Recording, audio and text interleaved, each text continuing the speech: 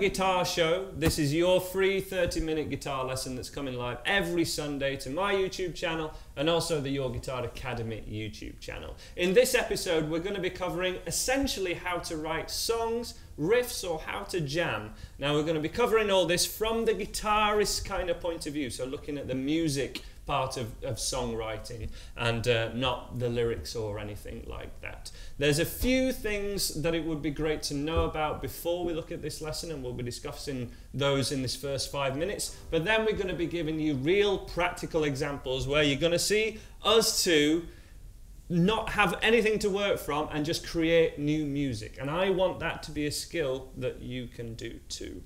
I would say first of all, Thomas, people need to be comfortable with the concept of diatonic chords, otherwise known as chords in a key and major scale kind of harmony. This is something that we looked at in depth in episode 8 of Another Guitar Show, if you look back on the playlist, or I'll link to it down in the description. But just to give people something to work with here, what is diatonic chords and how does it apply to songwriting and riff writing and jamming? So diatonic chords essentially, like you said, mean they exist within a key. So the key of C major has 7 chords, for example, any major key, 7 chords, and each of the order of those chords will just move in line with your notes. So just very quickly, the 1st, the 4th and the 5th chords will be major chords. So that's C, F and G, the 1st, the 4th and the 5th notes. So then the 2nd, the 3rd and the 6th chords will be minor. Suddenly, a lot more somber. And then the 7th is the diminished, which is a little bit tricky to kind of get into pop music. It's got its uses elsewhere. And there would be a typical substitution for that, which would be normally a slash chord. Yeah, like in this case, a C/B, which is this chord, is very common. And occasionally we start to use the minor pentatonic scale as our kind of blueprint, and rather than kind of a B diminished, it will be the kind of B flat, so we'll get there. Which just gets into slightly combining two, which is really interesting. But so we have this, what I want to bring up straight away is that we have this sort of what we call diatonic chord theory to work from as a blueprint. Beyond that, I encourage all of you guys, so you can be able to get started with this straight away and create music that you like, even if you can only play 3 chords. Do what the songs you like do. So we're trying to learn, not only learn the songs that we like from a playing point of view, we're learning what chords they use, what chords go together, what common guitar moves is a way I like to describe it. What is this music doing, as in the combination of the chords, the sequence, what's happening in the chords and then what's happening in the lead guitar part, and then we can start to play about with it in our own time. Now that can be tricky, because what can happen is we start to emulate a little too closely. And you know, I'm sure many guitarists in their time have tried to rewrite Wonderwall, including Noel Gallagher, because he's got many songs that use exactly the same chord sequence, but they can never quite emulate what was great about that song. Now, I'm afraid I would suggest that that's a place we should kind of start from. Start with more emulation of your favourite songs first of all, but change something core about it. Change the tempo, change the order of the chords, change one of the chords in that sequence, but you know, don't change too much stuff in the early days, because we're also not trying to reinvent the wheel. You have a favourite style of player, style of music, genres and artists, and so do I, and so do you guys. And we don't want to deviate too far away from that, otherwise we get something that could sound atonal, is an example of that, so where the chords just don't go together, and it is just kind of noise, or we get something that's just not of our preference. It stops sounding like something we're into. So we're going to show you how we can start doing that on both electric and on the acoustic guitar, and how we can kind of jam together. And we're going to do that in a really fun and engaging way. Okay guys, so this is what we're going to have a go at. You, Thomas, are going to pick a genre and a key. Try and keep it as random as possible, and we're going to do about 3 of these, maybe more, but I'd rather pick apart 3 of them. So let's start with that. Pick a genre and a key. So key-wise, let's go with D. Okay. Nice and simple. And then genre, let's go with soul. Soul. Soul music. I got soul. Oh yes. I got ham, but I'm not a hamster. Okay, let's start on the key side of things first of all. So we've got the key of D. Your song's probably going to start in D. It doesn't have to. And the kind of 1, 4, and 5 is the G and the A. D, G, A. All the major chords. A common added chord would be the minor 6, which would be B minor, and that is plenty. If you're a beginner and you can't do B kind of bar chords yet, E minor is the other one that is very kind of common in that key, a common chord that's used. So I'll start with that one actually to get started with. Now for soul, we want something, I'm not thinking too kind of... Exactly. I'm thinking something a little bit more chilled, maybe something along the lines of...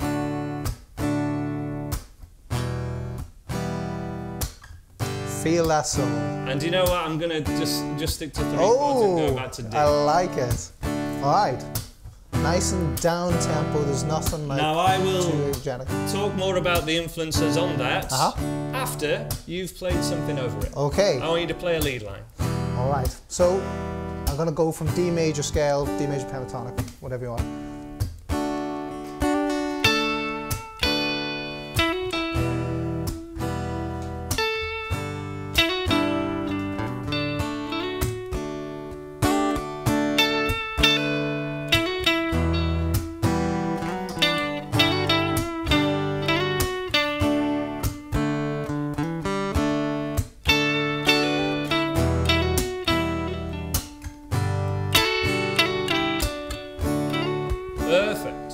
Stop you there. What I loved about what you did was not only was it musically appropriate, that fit this what we're playing over. It's like we were playing the same song as it were, but you played notes along a theme. So your primary thought, once you'd found a location, was not where's my 5 positions of the major scale or major pentatonic. It was trying to make something that sounded appropriate over this, and then repeating the same thematic idea. That it's a theme, kind of like the Simpsons theme is and immediately, and then in the rest of the Simpsons theme, it's just that same melody, but changed ever so slightly, and kind of how much can we get out of these same 8 notes? Exactly what you did. Varied it slightly. Do you want to demonstrate what the main theme, so the main lick? Yeah. So that's what I did. So we've got a little, fairly straightforward with a little hammer on in there, into a pull off, and then I caught that and went, oh, okay, I quite like that, so I kind of repeated that, and then I answered it. So it's like a question, still hanging there, and then a question again, answered, and then, so that was the core lick. I then added just a little variation with a little bit more to kind of answer it with, but it rested in the same place.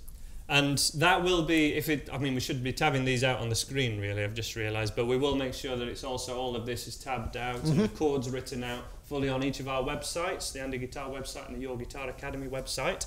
Love that you talked about question and answer already. Often we can be thinking about that as 2 people having a conversation. Maybe I'm asking a question in my rhythm part and you're answering it, but you're doing it in the same part there, the same lead line. And the thing that made it, in my opinion, a question and then an answer was the unresolvedness of the first lick, namely because of the note it finished on, which was not part of a D chord strictly, it was part of the E minor and the G. And then when it resolved, or when you answered the question, it did actually finish on a D note. That's so key to writing melodies. Now that was instinctive though. That was knowing what you wanted it to sound like, and it was. It could have been another note of the D chord. It just sounded like the D chord, the D note to finish on there. That was the same thing that I did with my rhythm part, starting on a D, unresolvedness to the E minor, and if I finish on G there, it doesn't sound finished until we get back to this one chord. It's like a journey. That is something that should be, if you're wanting to know how to do that, all music in essence is kind of tension and release, and this idea of a key is elemental to that, but also the idea of cadences Cadences explains that with chords, how there's a resolve or a tension between the 1 and the 5 chord, the 1 and the 4 chord, and really all the chords back to the 1, how they all sound. After you've learnt it with chords, you can start to apply that more instinctively with lead lines. Essentially, just arpeggios, just the notes of the chords. So it's not even you're not even taking it particularly farther. You're just breaking up the notes in the chord into individual notes, and all of them work the same way. That's what I did there. Absolutely, but there was this other part to it, which was just the sound of it as well. The making sure what you played sounded unresolved and then resolved, which is an instinctive. And we get a lot of questions on how to make, you know, a pentatonic scale sound like a solo, how to make major scale sound like a melody. This is part of it, just treating it like a melody. The rhythm part that I played there, I was kind of thinking, I think it's Etta James. Yeah. I'd rather go blind. That kind of thing, yeah. I've not emulated those chords exactly or the way it's played exactly. I'm doing something that's along those lines.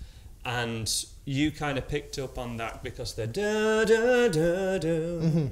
You know, that's a soulful line, isn't it? Someone told me it was over. It's the melody notes. That's soulful, isn't it? Yeah, that's it. We don't need Beyonce or someone in the room to be able to do something that's kind of got that soul to it. And it's got none of this. Exactly, we're not. It's just not in it. It's not. But you say you were more a note choices and a licks and scales kind of guy when you were learning.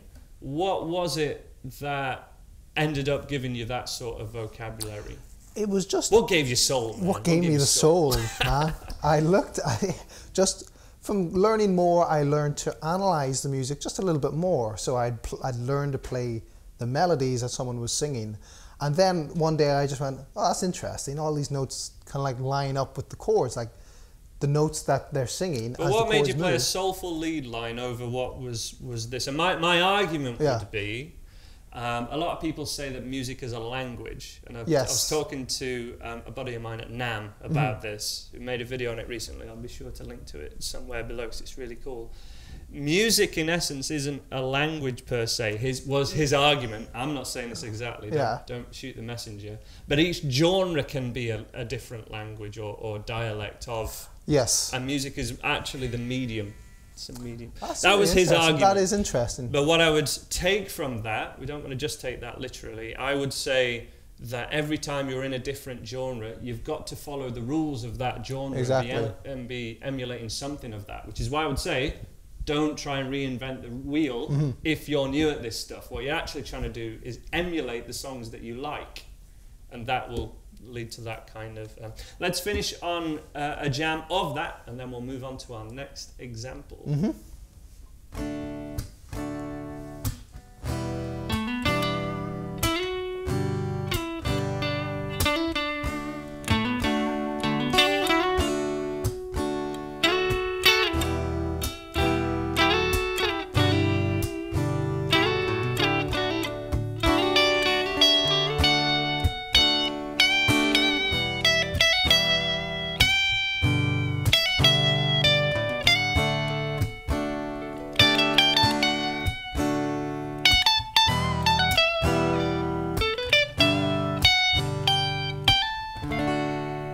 Beautiful. And we did that within a couple of seconds. And if you're someone who is commonly reading tab and reading chord sheets or song sheets and following a song, and you always get in a bit of a muddle and you find it hard to do, try this, even if you're a beginner, because it changes the whole process. It makes learning music and learning guitar not just reading and reciting, but instead creating. Even if what you've done is the same stuff that you've heard a gazillion times before. Let's try another jam. So I have to now come up with a genre and a key for you. You come up with the rhythm line, I try and play over it. Let's go funk. Ooh. Let's go G sharp. G sharp funk. That's actually, tricky. Right, okay. But it could be. Okay. G sharp funk. G sharp the funk. G sharp the funk, yeah. Come on, Niall. Woo!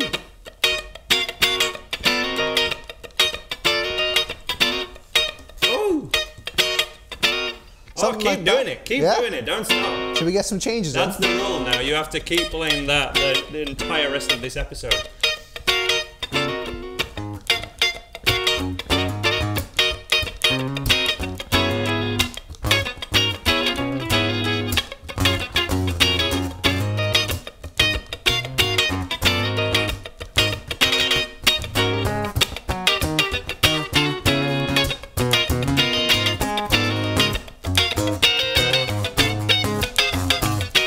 Straight away I was like, okay, so funk is very rhythm based. Yeah. You've got a rhythmic lead line over normally quite a simple drum beat. Yeah. My first instinct with that, what is it lacking, is not someone going. It was actually, where's the dum, Yeah. dum, dum. I want the bass And and the the snare rhythm. back again. Absolutely, I need Always a goes- kick and a snare in my songs, man. It's just my instinct as a musician. Yeah. It is. So.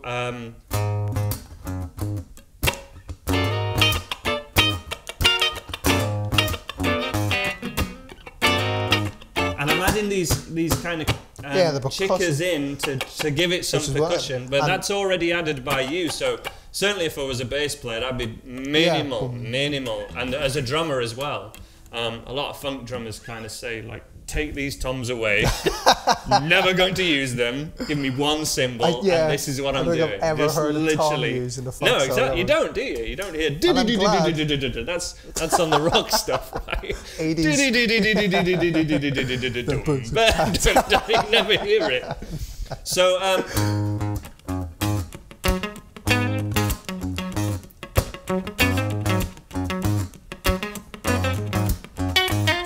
That would be my instinct. Now I'm for G sharp. I'm kind of running out of room a little bit. Play it again, and I'll see what I can come up with.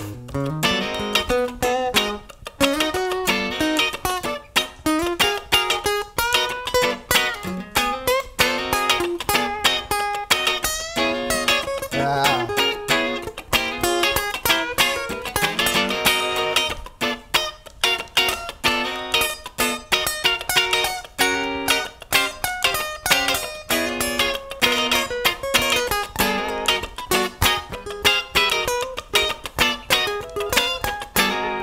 Now, without being able to kind of do too much bending and stuff, that was my kind of vibe. What would you go for over the same thing?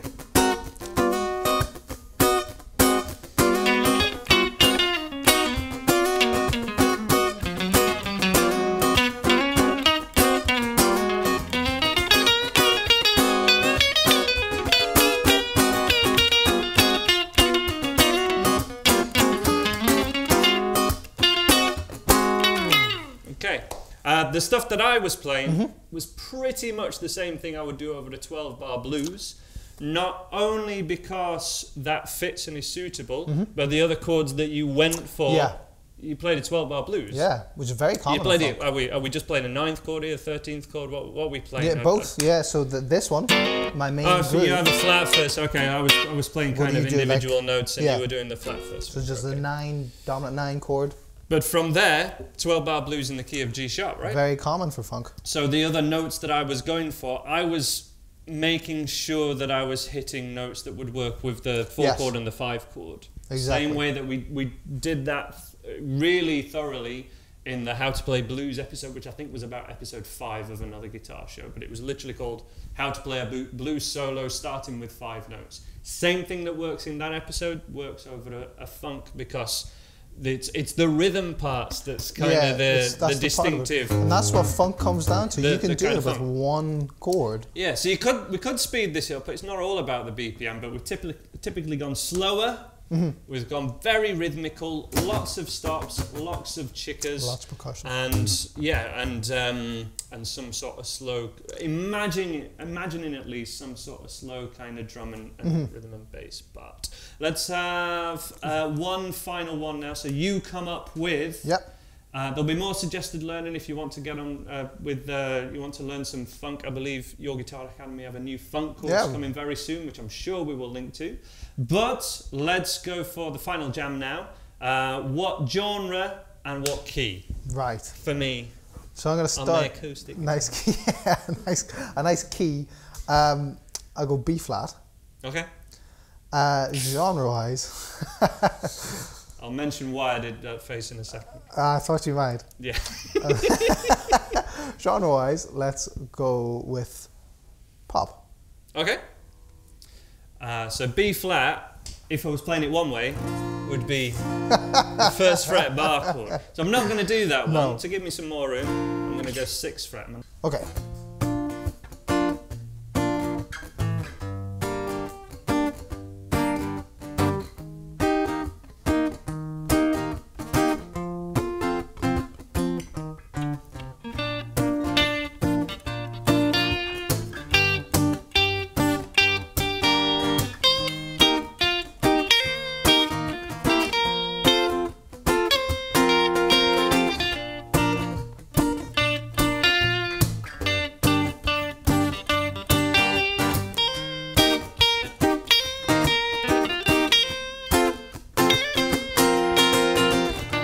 Just one more.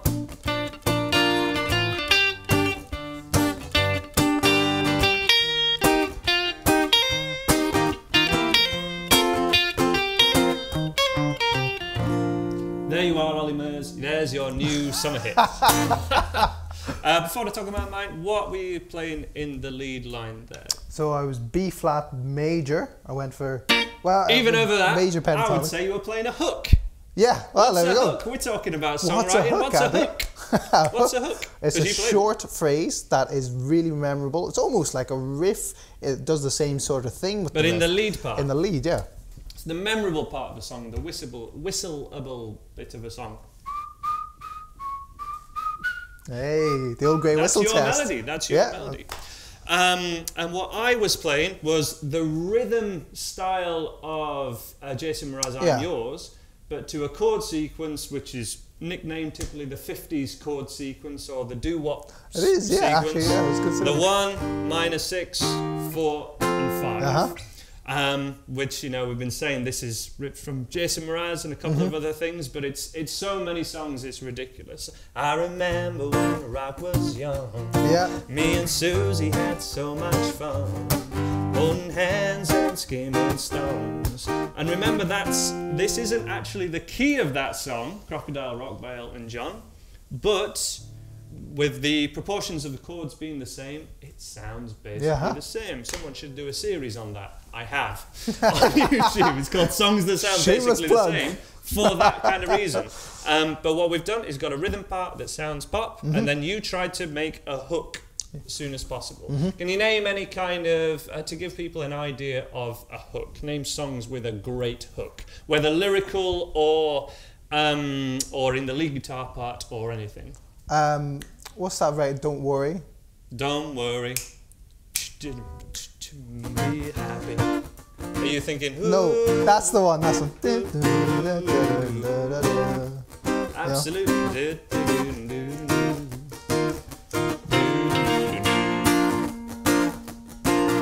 Absolutely. I'd show my somewhat questionable music taste, but if you're talking about hooks, musical hooks, just listen to the first minute of any ABBA song. You might not be able to stand listening to more than that, but what they do is stacking of hooks. So essentially you have one riff and then another riff that works on top of that.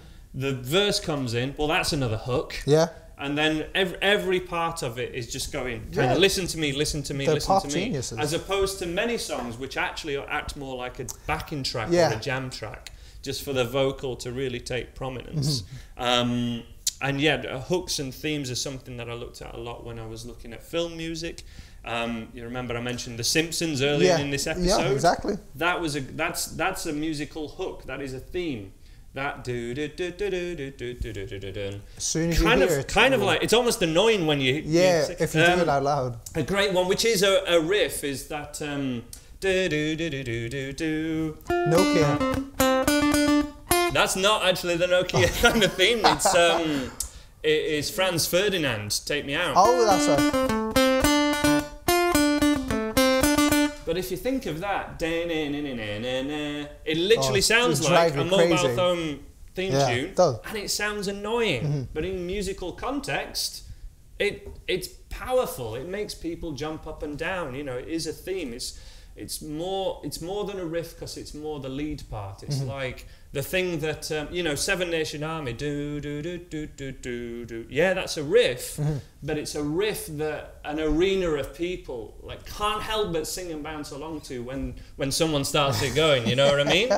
That's a hook. That's absolutely a hook. It becomes more than a riff, and that's exactly what you were creating. I suppose what we've done, you know, throughout these different genres is we've shown that, like you said, each genre has got these parts, these aspects that make it that. So I mean, and it's not talked about enough, I think. No, it's not. Because it can be daunting. You guys have just brought out a new funk course, and that can seem like, if you've never done it before, it seems like learning a new language. Yeah, I'm starting funk guitar, and you can think, oh, I don't listen to funk. Yeah, you know, what do I do why about do I want to that? do that? Well, it adds another element to your playing that you can add to a blues solo or add into a rock solo or anything else. And it is, you know, every genre is kind of defined, but every genre merges as well. Every band is like a mix or a unique cocktail of just showing different how diverse genres. we are, Andy. I know. Well, that's not normally my thing. I mean, I really am the three chords guy. Let's be honest. But it's such a thing to be aware of how much genre impacts your jamming and songwriting.